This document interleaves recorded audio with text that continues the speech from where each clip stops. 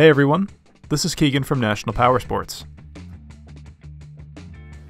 This 2001 Harley-Davidson DYNA Y-Glide with 37,488 miles runs and rides well and passes New Hampshire State inspection. It's been upgraded with aftermarket handlebars, an open-air intake, an exhaust, a fuel cap, rear turn signals, and Screaming Eagle spark plug wires.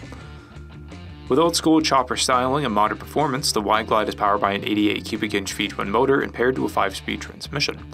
It produces 78 foot-pounds of low-end torque and has a lower seat height of 29.1 inches, which provides comfortable riding position for an already low-to-the-ground bike.